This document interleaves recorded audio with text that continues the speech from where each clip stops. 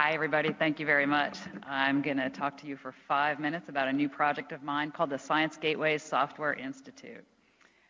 So as all of us in the room know, science is becoming more and more complex, integrating data sources from instruments, from data collections, from supercomputers. And what ties all these things together? In our view, science gateways, also known as web portals, connect these things. So this is the NSF's view of the conduct of science today. We recently conducted a 5,000-person survey of NSF principal investigators and also academic CIOs, CTOs, these kinds of folks, on what kinds of specialized resources were they using to conduct their work. And so we see quite a range from data collections, computational tools, educational tools, citizen science, workflows, so all sorts of different things. This is not terribly surprising. What surprised us a little bit more was how many people were involved in creating these things and the diversity in that kind of creation. What we also asked about was what kind of expertise was needed for the creation of these things. And you see quite a variety here, from usability consultants to graphic designers, community liaisons, quality assurance and testing. And the thing to look at here is the blue is we wished we had this, and the green is we did have this. So if you look at some of the greatest differences between those two values, you see a lot of people wish they had quality assurance and testing. A lot of people wish they had a usability consultant, graphic designers, things like that. So we've been thinking of ways to kind of address these needs.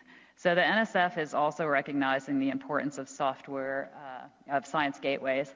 The Advanced Cyber Infrastructure Division in SISE has a software investment program that includes software elements, software frameworks, and as a capstone, software institutes, these longer-term centers of excellence. And they have called for an institute in science gateways.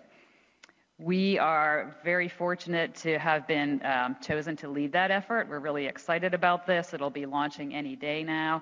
I'm not going to go into a lot about the details of what we're offering, but I'll show you how to find out about that. What does it mean for you?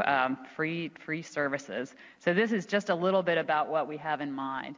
So we have this business incubator type of approach so that you can get access to this great variety of expertise that I talked about, but only if and when you need that. So you don't need to hire a full-time UI person or a full-time cybersecurity person, full-time, someone giving you advice on licensing and things like that. You can get that expertise if and when you need it. We can also help you stand up science gateways. I saw a lot of great examples of gateways out at the poster session today.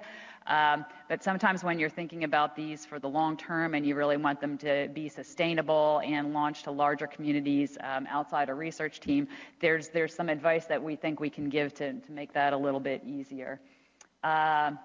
We are also, it's actually difficult to find working science gateways. You can't really just go Google and find exactly what you want. So starting a repository of these things and also the software used to build them, we think will be really useful.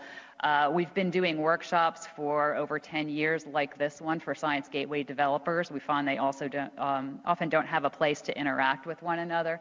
So continuing that at the national and the international level. And finally, workforce development.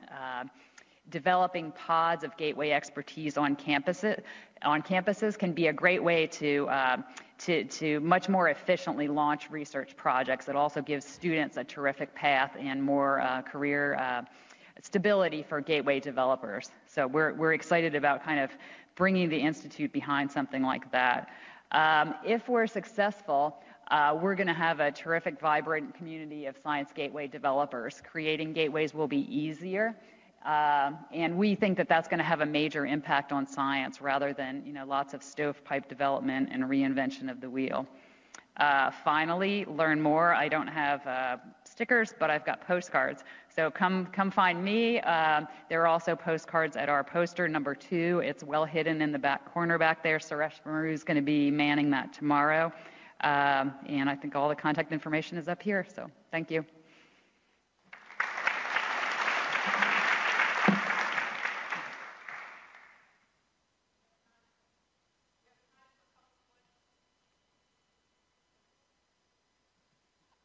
Could you give some examples of gateways or how you would define a gateway? What is it's constituted of?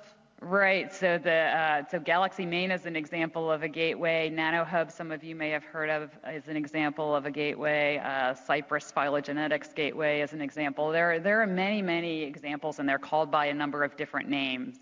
Virtual research environments. That's some of the challenge around sort of that branding and how do you locate what you need. So.